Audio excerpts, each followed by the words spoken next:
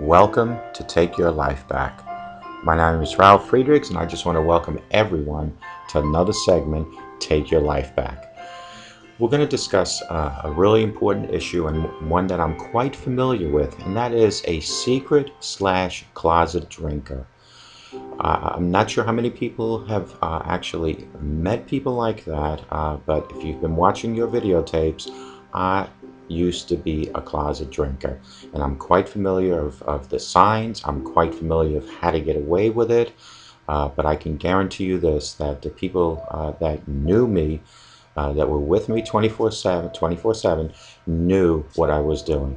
Let me read to you exactly what the Mayo Clinic calls a closet drinker. A closet alcoholic is one who hides his drinking habit by doing it in private, hence the word closet. Even though closet alcoholics take great measure not to get caught, there are several telltale signs that give them away. Here are some of the signs. When they drink to get intoxicated or forget their problems, they want to just become numb. That is a sign of a closet drinker. Hide alcohol in unlikely places. It could be anywhere, and we're going to go through some of those.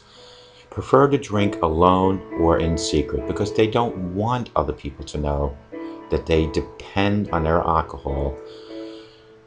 Problems have arisen at work or at home or at school and the legal system because of alcohol.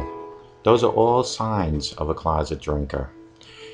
Frequently experience memory loss or blackouts. I've had them. I've had memory losses. I've had the blackouts. It's things I don't miss anymore, but that is a sure sign.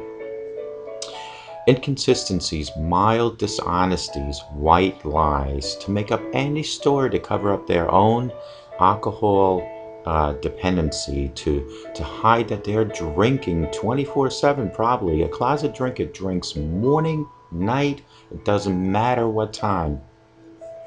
Seems overly anxious. We discussed this in a previous video. A person that's very anxious and antsy and wants to always go running out and doing things, that is a person that's intoxicated probably most of the time. Empties bottles in workplace areas. When I say empties bottles, not empties in this way because he does empty it into himself, but what he does is that before he hides them in drawers or in the dumpster, he does empty them, but it's emptying usually within his own consumption. If you happen to be at work or at your home and you find half empty bottles or half full bottles, that is a sure sign that somebody in the house is drinking and hiding them. When I say you find them, you might find them in cushions. You might find them in the closet. You might find them under the bed. A lot of men, probably women too, hide alcohol in kitchen cabinets behind cans. That's another sign.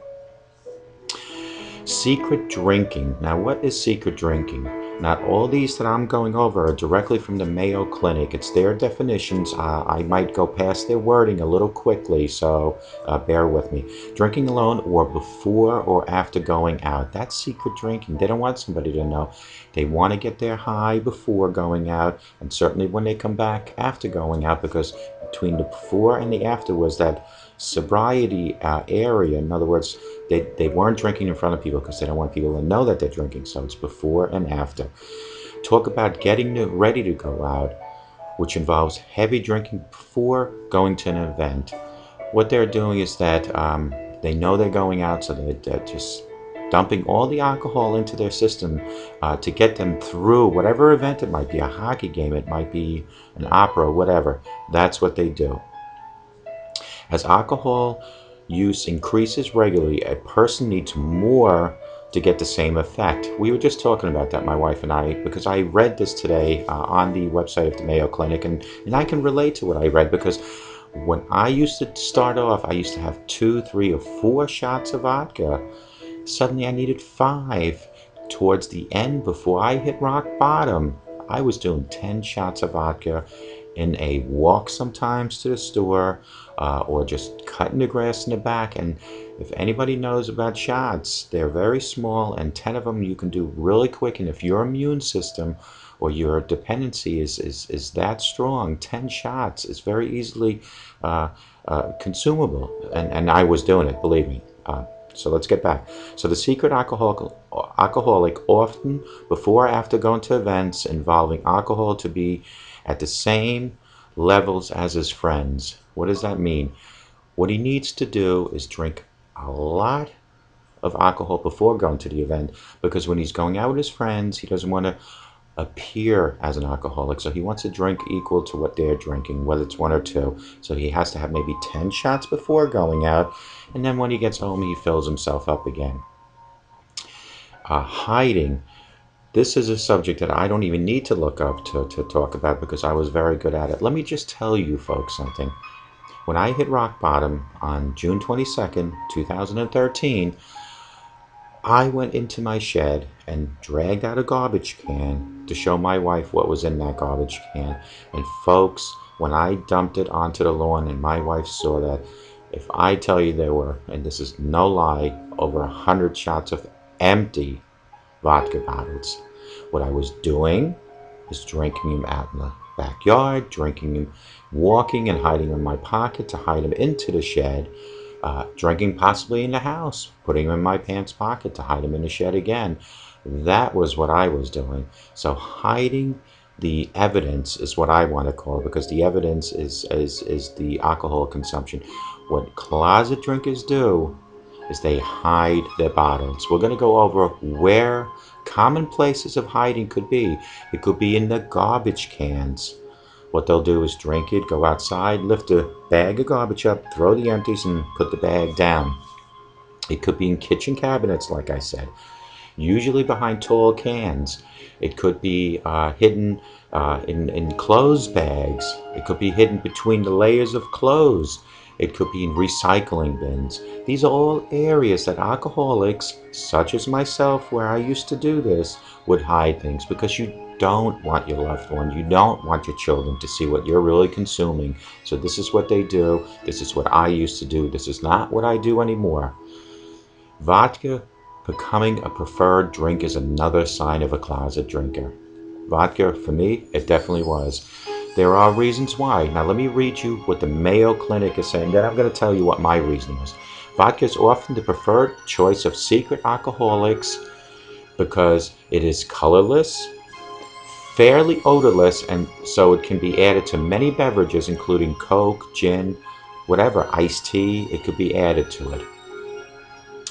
Generally, the only way to determine if vodka has been added to a beverage is to taste it. Now, how many people do you go out with to an event like baseball, basketball, hockey, and you're going to say, let me have a sip of your iced tea so I can see what you're consuming in there? Nobody does that. So this is why alcoholics, especially secret alcoholics, they want to hide what they have in their drink, such as Coke or something. So that's what they do. Also, look for vodka on store receipts. So when you get your credit card bills, husbands and wives, and possibly you're suspecting that your spousal are drinking excessively, when you get the statements, look for liquor shops, look for things as such on there. You will find things like that, I can guarantee you. When I used to use our debit card, I was so afraid to use it at a liquor shop, because I do know when the paper statement or the online statement would come, it would show liquor shop, and that's a red flag. So of course you don't want to do that. So let me go back to reading that. Also look for the vodka on store receipts, or someone switching to vodka as their preferred alcohol choice. So suddenly your husband's always been drinking beer, your wife has always been drinking wine, and suddenly they're starting to consume a lot more, but the a lot more is vodka. That's a sure sign of a secret closet drinker. Let's go right to the next one. Missing, being late for important events, or having unexpected absences. They're not showing to work on time. They're calling in sick a lot. They're sleeping late. Those are sure signs of a closet drinker, because what they're doing is they're drinking a lot during the day, during the night, and they just can't get up during the day. And that sure is a sign. So we need to be careful. Now let me read what the Mayo Clinic is saying, because this was my explanation, and sometimes I don't explain things too well. So let me read it. Increasingly, the person misses or is late for important appointments, work, school, family events. The secret alcoholic may disappear for periods of time. Suddenly, where's my husband? Where's my wife? Or may claim to be somewhere they're not. Where were you, honey? Oh, I went and stopped and spoke to a friend. Oh, that's funny, because a friend of mine, just told me they saw you coming out of a bar. That is a secret alcoholic, because why can't your husband and wife just say, I went to the bar? Because they don't want you to know that they're consuming all this excessive alcohol. Next one is making excuses to drink. Now, what does that mean? Making excuses to drink. Let's give the Mayo Clinic version. Frequently stating that actually following through on, I need a drink. Honey, can you go cut the grass? First, I need a drink. Can you paint the bedroom? I need a drink. Those are excuses. Those are excuses to have a drink. They feel they need to be rewarded to do a chore around the house, and their reward is a drink. Let me continue. They will also become defensive when someone discusses their drinking, or will give their reasons for drinking with a little prompting. Honey, why are you drinking so much? It's all the stress at work. It's the mortgage payment. Those are excuses. Those are excuses that people will use to justify their drinking habits. Next, drinking in appropriate times. Wake up in the morning, you're downstairs in the kitchen getting your coffee ready, and suddenly you see your husband just walking downstairs, going to the freezer, taking out the bottle of vodka, and walking away with it, not pouring it in front of you, not doing anything like that. So that is a sure sign, and you need to be careful about that. So inappropriate times of drinking is a sure sign of A, a closet drinker, and B, an alcoholic. Next one. Increased isolation, loss of interest. As alcohol becomes more of a focus for an alcoholic, they tend to ignore other areas of their life. They may avoid people in order to hide their drinking, refusing to admit anything. They don't want to go to your parents' house and visit with you on a Sunday. They'd rather be home drinking. If you're gone from the house, they have all the alone time at home to drink. And to be quite honest with you, an alcoholic, a closet alcoholic, being left at home alone while you're out to your mother's or shopping is like a kid in a candy store. Believe you me, I used to love when my wife was leaving, because to me, that was a green light. Let the partying start. I didn't have to hide it. I could walk around the house with the shots in my hand, and it was totally different. And these are the signs. Let's go right to the third page. Mayo Clinic meeting first. Frequent mood swings. Big sign. With me, it was constantly. I would be happy one minute, be sad the next minute, be angry the next minute. Those are frequent mood signs. Let's go with the Mayo Clinic explanation. Alcohol use and withdrawal affects a person's mood and thinking. Sudden outbursts, intense rage, depression, sadness are common. All these different personalities to depression. Why are you depressed? Well, I can tell you why he's depressed or she's depressed. It's because they're not getting enough alcohol. As soon as the alcohol gets into their blood, what happens? They get a sense of humor. They get giddy. They open up. I think my wife used to call me a chatting Cathy. That's what happens. So the mood swings and the depression and all that is there during sobriety, or soberness, I should say, because sobriety they're not. Is during their soberness, and as soon as they get their fix, their drinks, personalities change, moods change, all that changes. Memory loss and blackouts. Now, we discussed that briefly before, but there were many a times where I would wake up the next morning after drinking the night before and not know anything, not remember anything, didn't hear my wife coming home from work, didn't even know how I made it to bed, didn't know, did I lock the back door. Those are considered memory losses, probably due to blackouts. Guaranteed. What is their explanation? They're saying forgetting certain events or facts or completely failing to remember portions of time. That's pretty much what I just explained. That's directly from the Mayo Clinic. Again, another thing from the Mayo Clinic is over-focus on alcohol. What they're doing is they're constantly focusing on alcohol. Let's read what they say. Instead of focusing on who will be at an event or what it is, in other words, what is the event? Is it a hockey game? Instead of focusing on that, the secret alcoholic will often dwell on what and when they can drink. When we get to the hockey game, can I run to the bathroom, take a shot out of my pocket and take the shot? What time are we leaving so we can get home? What time are we leaving? Do I still have 5 minutes? These are signs, because what they're doing is buying time, buying space, and buying areas to do their secret closet drinking. Drinking quickly or chugging. Big sure sign for me. You have to get rid of the evidence. If I'm walking down the street, my shots of vodka in my pocket, and I'm looking around and I'm worried about our neighbor's going to see what I used to do, and this is no lie, I'd put the shot in here, now a shot is about this tall, and just pretend like I was scratching myself or whatever. Just chuck it down, back into my pocket. Drinking quickly or chugging. It's the best way to be a closet drinker and is most effective. I don't recommend anyone doing it, but I'm telling you, I know the signs, I've been there, I've done it.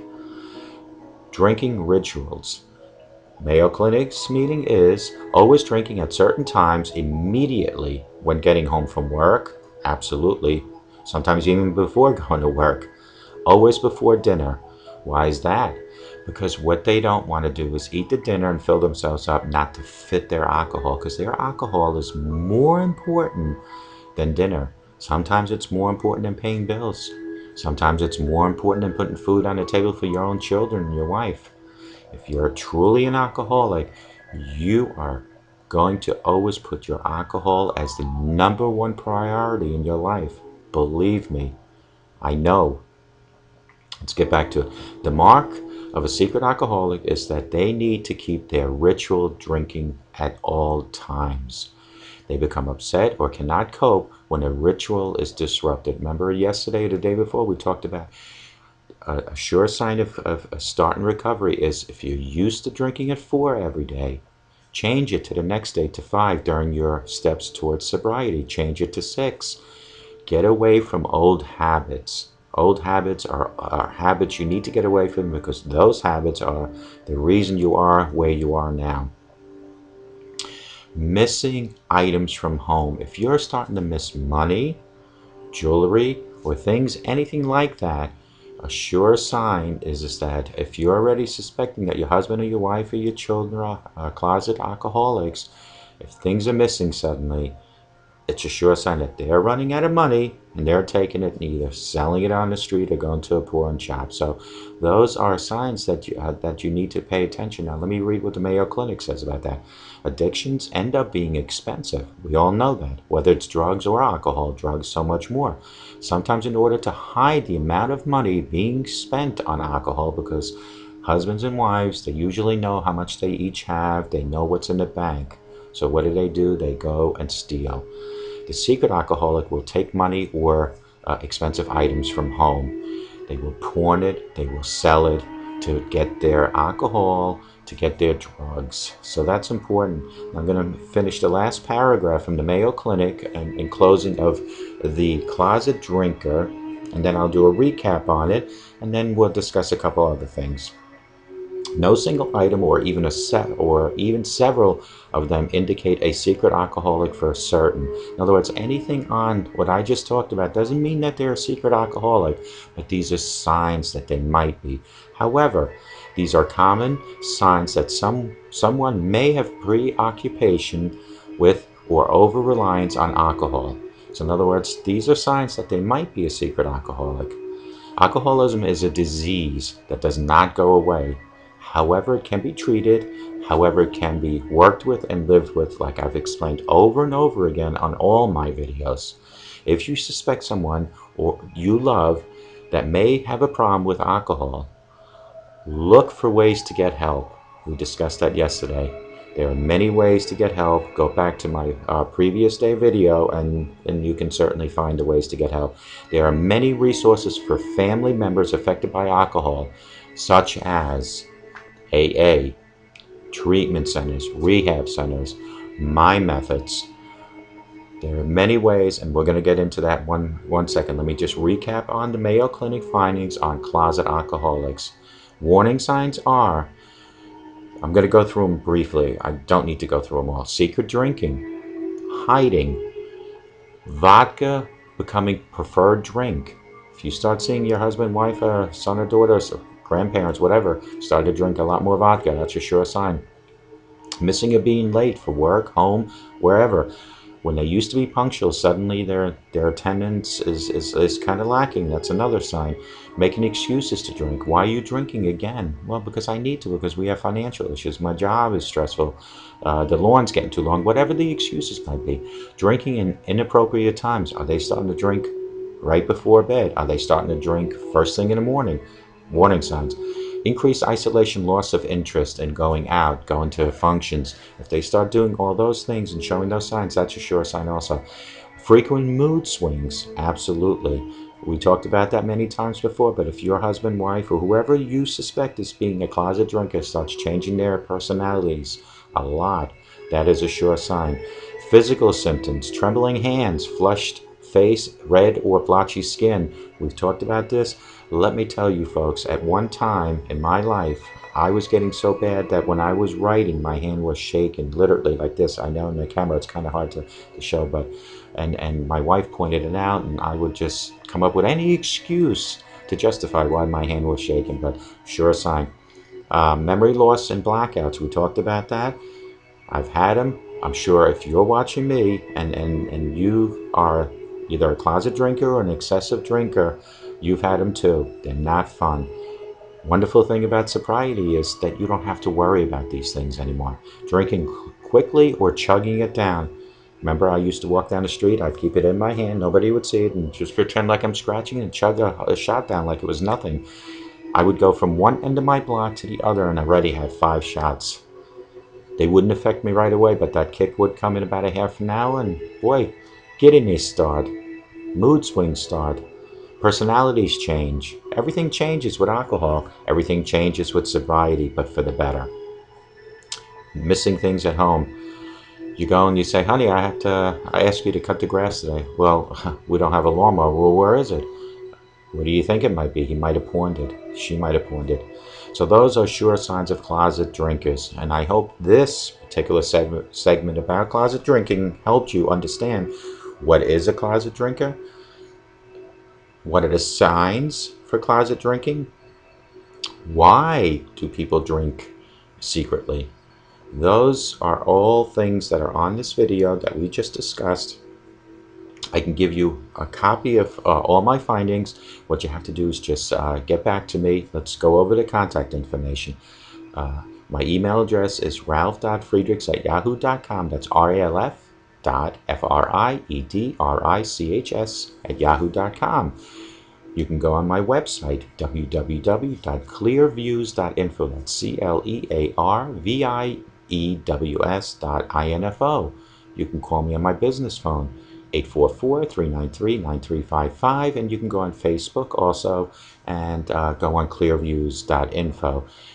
My cell phone number is 631-599-0218. If you want any copy of whether it's the DVD itself or this video or the brochures that I took from the Mayo Clinic from online, call me, email me, do whatever you need to do to contact me. I'd be more than happy to forward a copy to you free of charge. Now, let's talk about my website real quick. On my website, I have all my videos, and believe me, I think I'm up to 25 or 26 videos now. They range anywhere from 8 minutes, which was my first one, which was the worst video you've probably ever seen before in your life. Like I always say, it was a train wreck, to my last video, which was yesterday. So they extend from 8 minutes to about 40 minutes, somewhere in between each. The average one is about 30 minutes. On there, you see all my videos. You also see plenty of articles, plenty of newspaper clippings, and videos by other sources. The other sources are from doctors, psychiatrists and psychologists. They are the ones that really dispense all the medical advice and opinions on my website. All I do is take their stuff and put on my website for you to read, for you to view. That's all I do. My own personal videos are my testifying.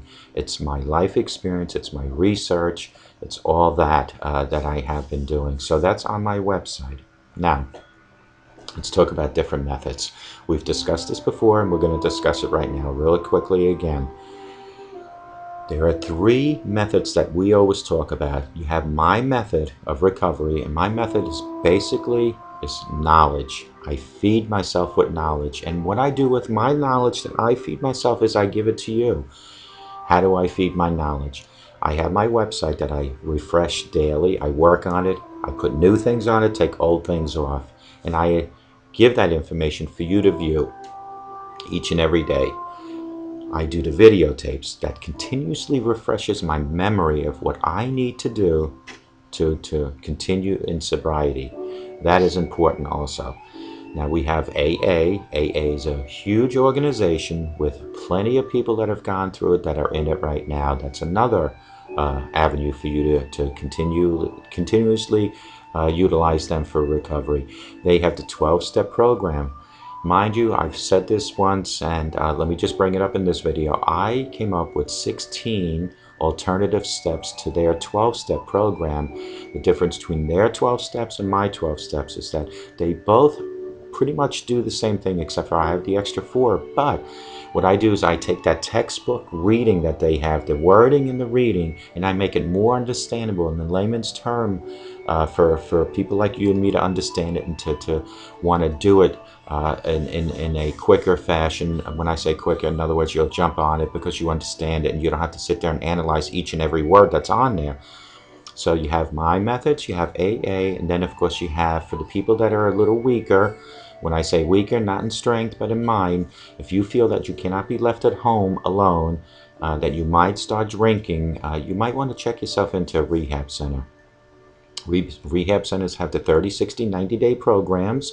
If you go to page 7 on my website, click on the state that you live in, and then click on the area that might be close to you. Now, on my website, when you click on the state and you don't see your town under that state, go to your internet, go to the search bar, type in Google, go to Google, type in treatment centers with your area, and you'll find an area right nearby by you. So those are pretty much the 3 methods, but I always say this, it's very important. All 3 methods will work 100% better if you include God. Remember, one of the 12 steps in AA is to seek your higher power. My higher power is my and your God. It is God who created us in His own way. He created us to be perfect.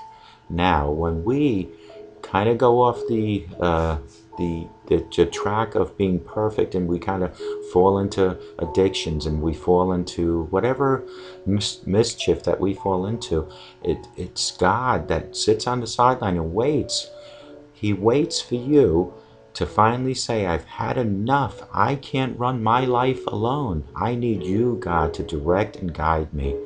And He'll stand there and wait for you, and all you have to do is tell God you made a mistake, ask God for forgiveness, and God will accept you back, and then God will send you on a whole different path again, the path that He originally started off with when you were born, which is a perfect human, and God will direct you to become that again. So include God in whatever you do, whether it's addiction recovery, it's anything you do in life, you need to include God in there.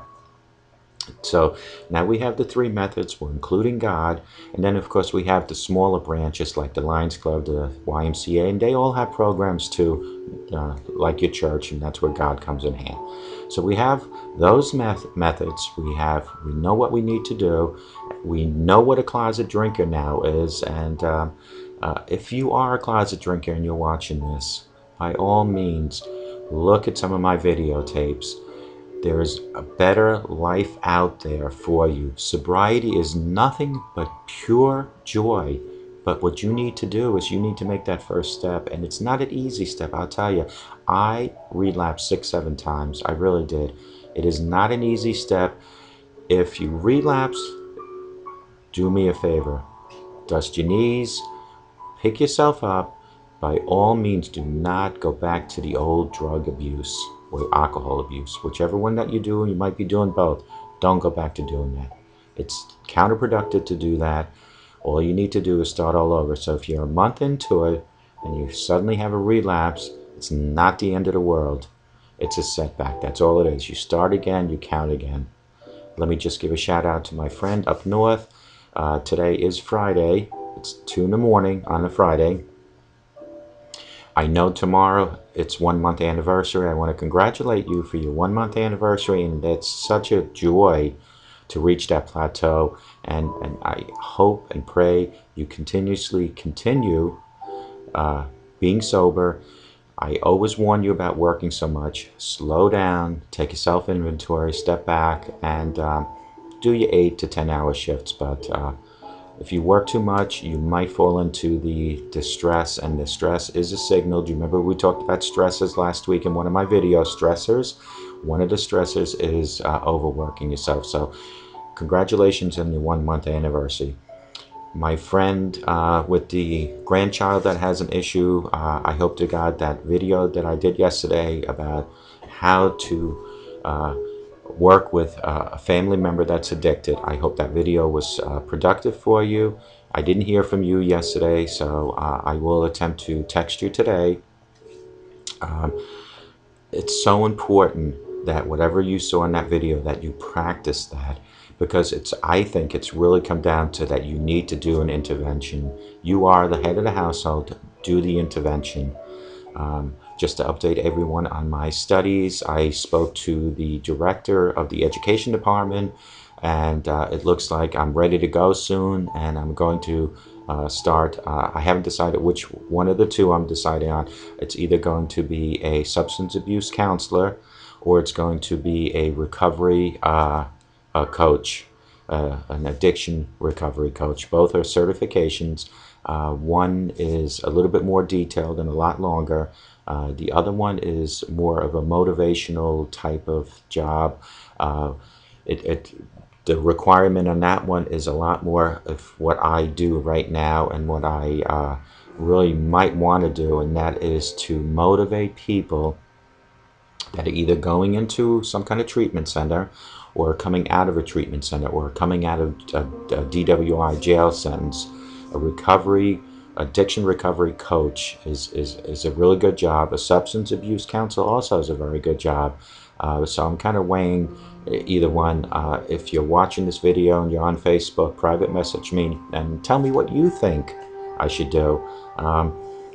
You know, I had my mind set on the substance abuse counselor, but I tell you, after reading up yesterday on the addiction recovery coach, I'm kind of leaning that way, because I just feel that I would probably serve better at that than a substance abuse counselor. So if you are watching and you see this, do me a favor, private message me on Facebook and let me know what you think I should do.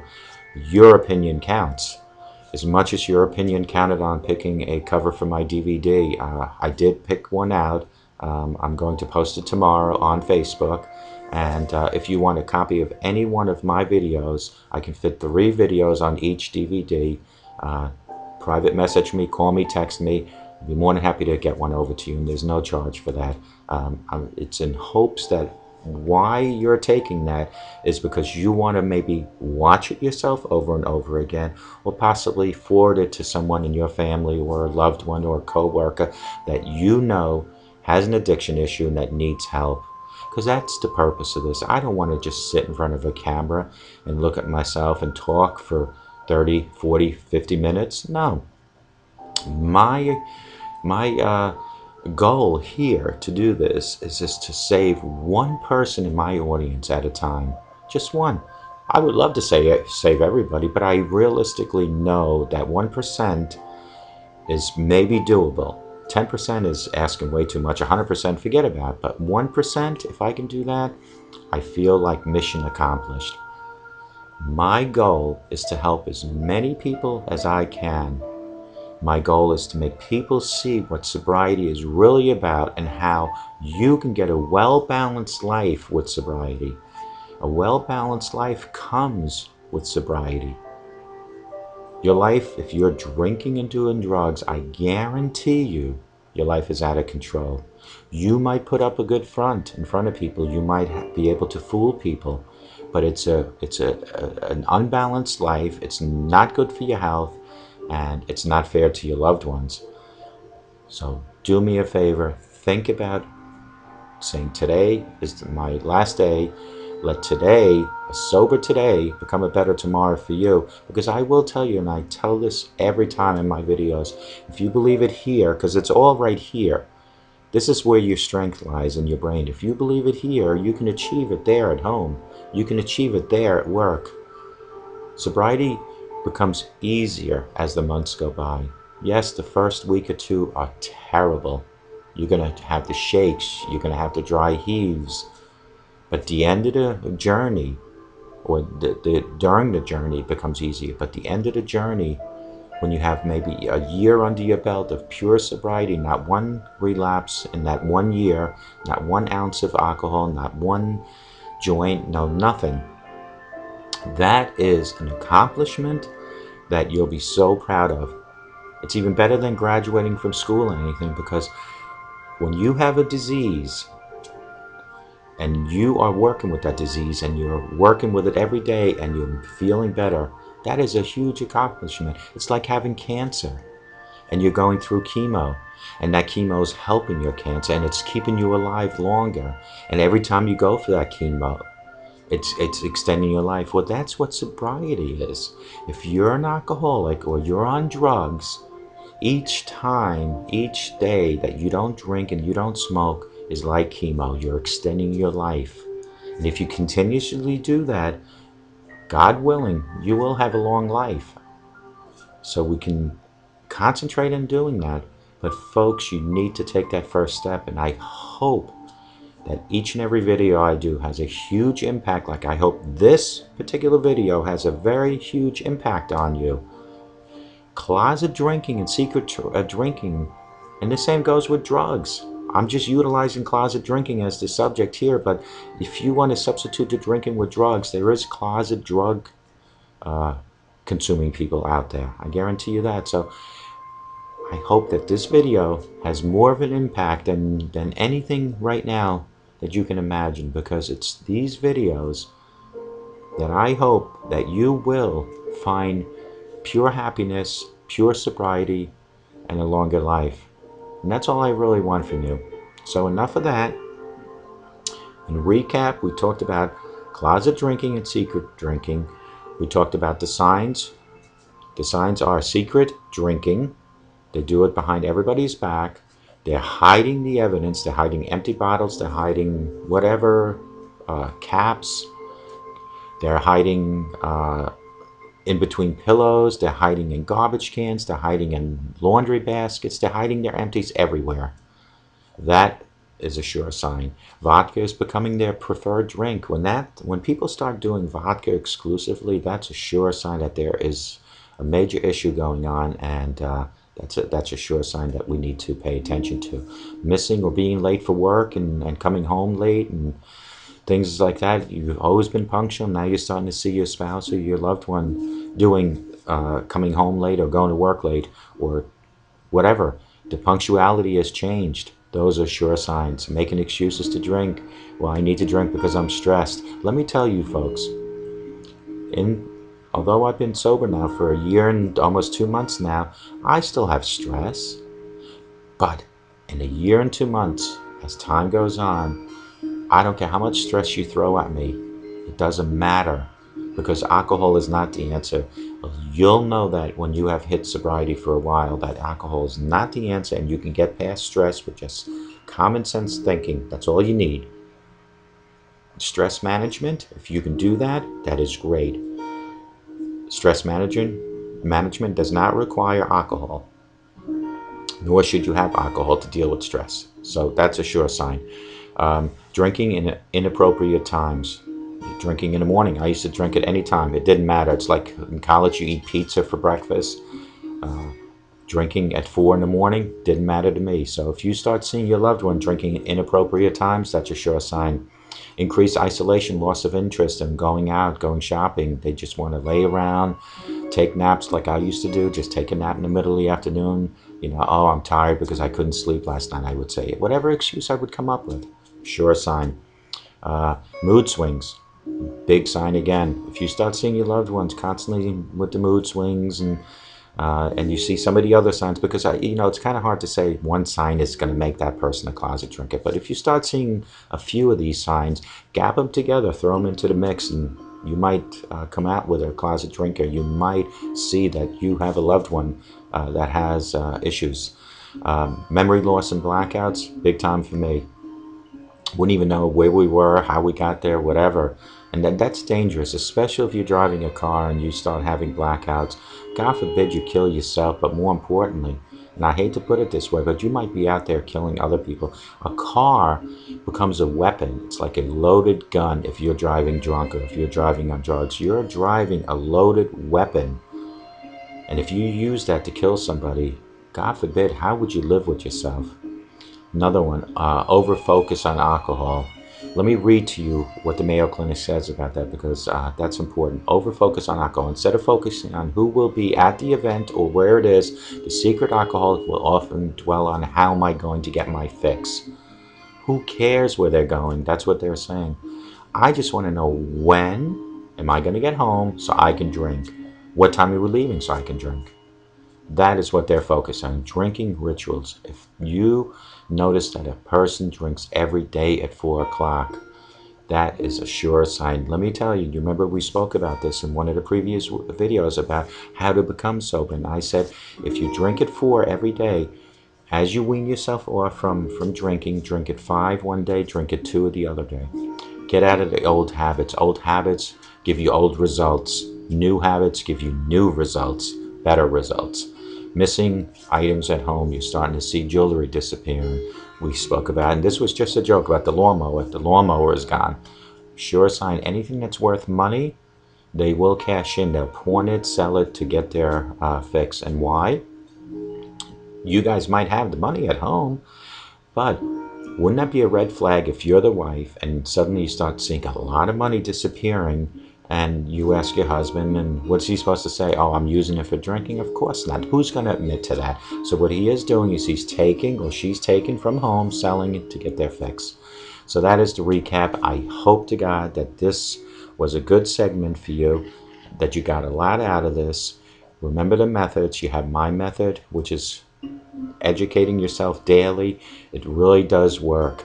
When you go to AA will tell you the 12 steps. I have the 16 alternative steps, so you have a choice there. I also will tell you that I'm not sure what AA really does as far as, because I only went to a couple of their meetings, but I'm not sure as far as the educating yourself, but it's really, really, truly important. And I'm going to tell you again, is every day you need to take a half an hour time out for yourself. And during that time out, I need you folks to educate yourself. Read about addictions, read about the signs, read about recovery, read about sobriety, watch videos. I have plenty on my website, www.clearviews.info, has plenty of videos.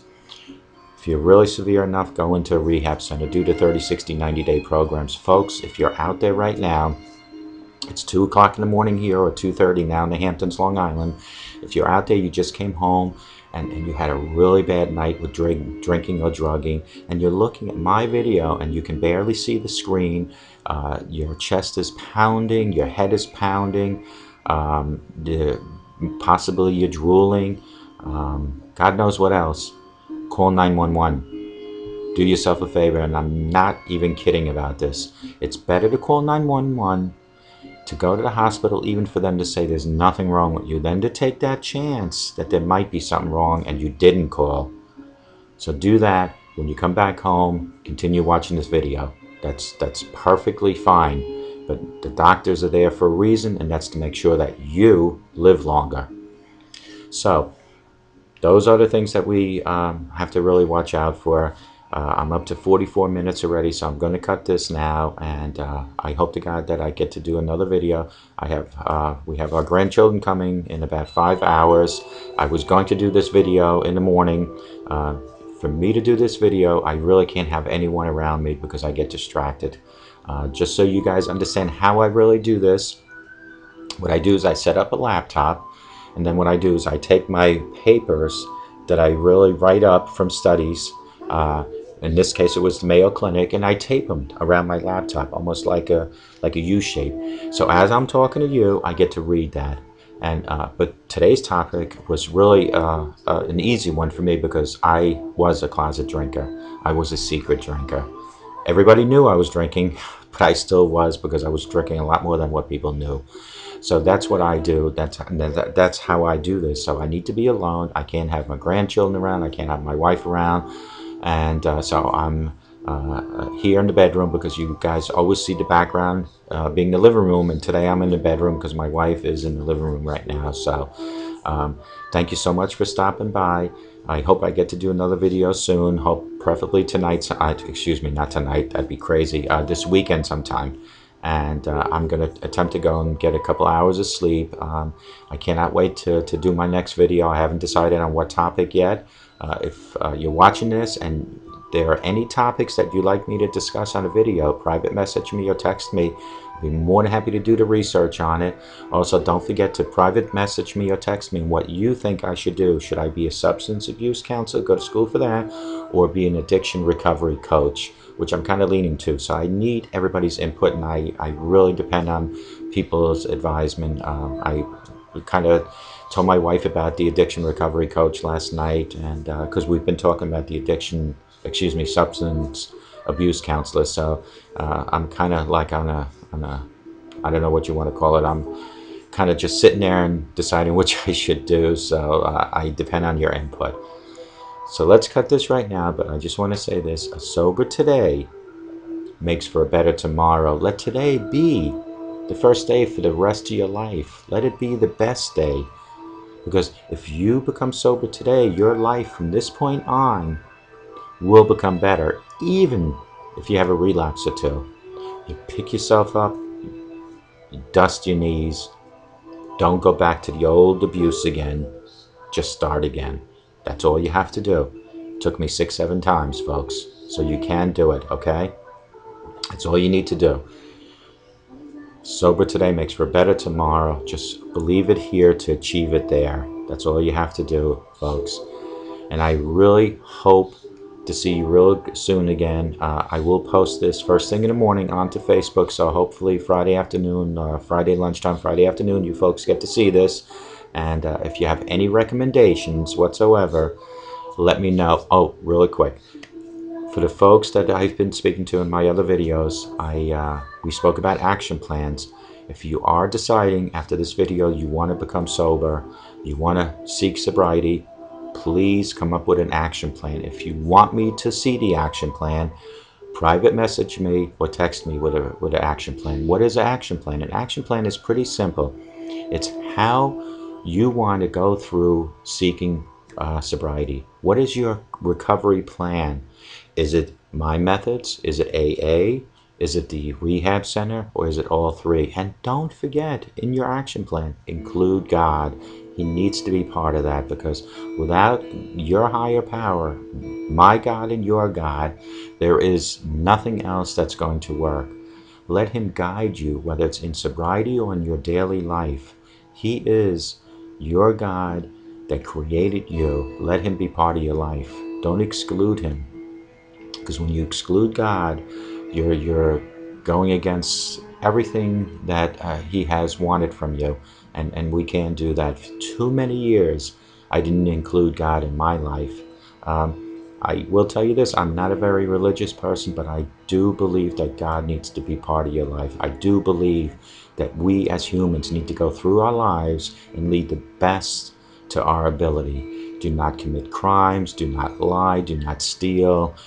The 10 Commandments is super important, but I do believe that I lead a life to the best of my ability. Sure, I can do a lot better under different circumstances, you know, maybe give money to charities and all, but my circumstances only allow so much, and so are your circumstances. But for what you have, if you work with it and include God, it will blossom into so much more. Okay? So have a good morning or a good night, depending on where you are. I know my friend up north, he's having a good night right now, and a sober night, I hope. And I will talk to everybody real good. Sober today makes a better tomorrow, and if you believe it here, you'll achieve it there. Have a great night and a sober day and a sober weekend. Take care and God bless you.